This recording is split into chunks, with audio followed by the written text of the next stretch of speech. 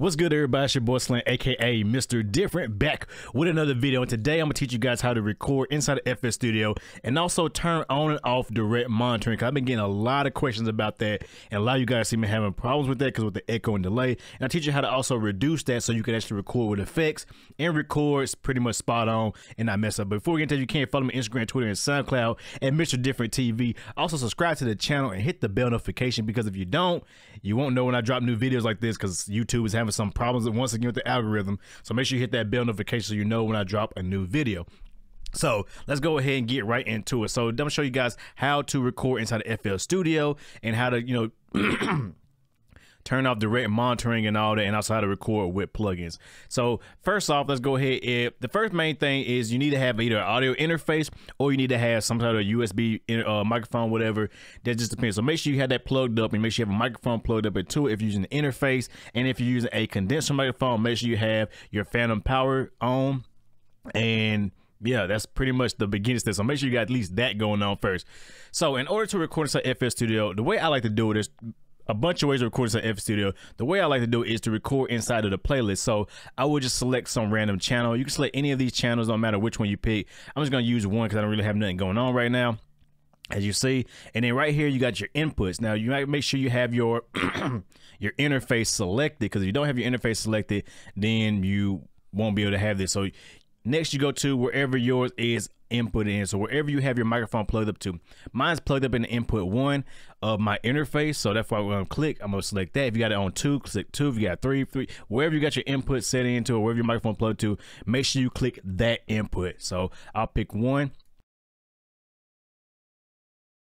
And I'm just gonna mute that track real quick and we'll get back to it. So now, as you can see, as I'm talking, you see there is signal going inside of FL Studio because I have input 1 selected, and that's where my microphone is. I can just stop talking, and you can see that there is signal going to it. Now, direct monitoring, how to turn that on and off, because that's something I know that bugs a lot of you guys and really plagues you. It's simple to easy to turn off. If you want to turn off direct monitoring, all you gotta do is click wherever your channel is. You just got to unlink it from the master channel, because it's basically playing the sound going in and back through the master channel back to your headphones. So if you unlink that, now when I unmute it, now you see there's nothing there. If I link it back up, you'll hear like a echo or a volume increase. As you see, it's a volume increase.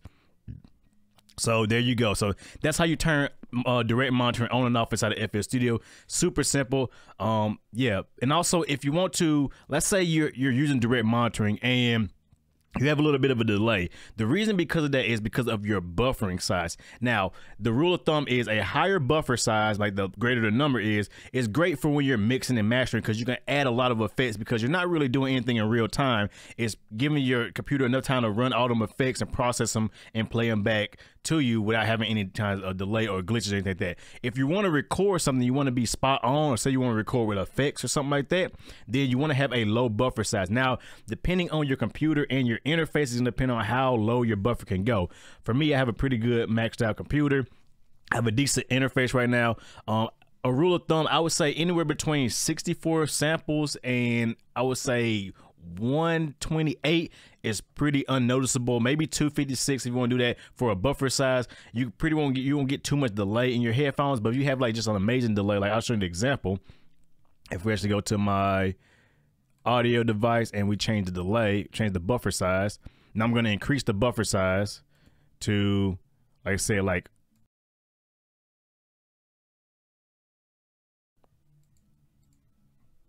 close that.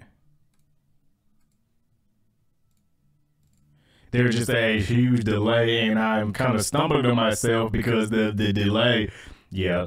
So you see, if you have a high buffer size, it's going to have a bad delay, and it's going to just throw your game off and just make you record very poorly. So we're going to change that back to, let's say, I would say anything between 64 and 128 is really good. If you can go lower, of course, you got a Thunderbolt interface, you can go all the way down to like 32 and have no problem to bring your buffer size back up so you can have more effects. Now, since we got all that set up and all going, let's go ahead and record something in here. So like I said, I usually have mine set on the song because I have to record inside of the playlist window. If you want to, you can right click the record button and, you know, just select some things and you go enable record markers, recording, start, playback, all that kind of stuff, audio, all that. I keep all that going and, you know, start same time, just stuff right there. And if you need like a countdown, this 3, 2, 1 is usually a countdown for you. So you do that. So now what I'm gonna do is I'm going to record something real quick and show you. Yo, what's up everybody? It's your boy Slim, aka Mr. Different, not motivated by the money, but the like, comment, subscribe, and views. And yeah, we are back in this. We're showing you guys how to record inside of FL Studio. So there we go. Now record some FL Studio, but when I play it back, yo, what's up everybody? Oh, it does play back good because it's not linked to a channel. That's good. So now if I play it back, it's gonna be super loud. So let's go ahead and put this in a number 1. Now, if I link it back to input number 1, you're not gonna hear nothing.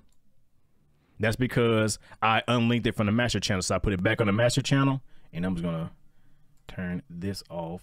This is back. Yo, what's up everybody? It's your boy Slim, aka Mr. Different, not motivated by the money, but the like, comment, subscribe, and views. And yeah, we are back in this. We're showing you guys how to record inside of FL Studio.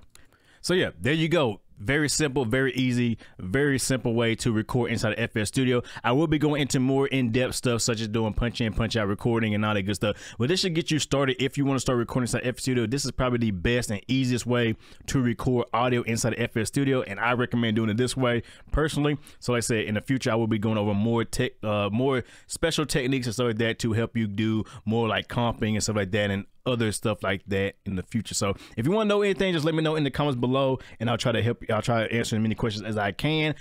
Please subscribe to the channel if you can. It'll help me out. You know what I'm saying? Trying to get 100K, man. Come on, everybody out. Like the video if you liked it. Thumb it down if you're a hater. Leave a comment. I'll try to give it to you as much as I can. And that's what it is. You know who it is? Your boy Slim, aka Mr. Different, not motivated by the money. It's your boy Slim, aka Mr. Different, not motivated by money, but the like, comment, subscribe, and views. I hope to catch you guys in the next video. Hope you enjoy. Start making hits like always, and I will catch you guys in the next video. Have a good one, everybody.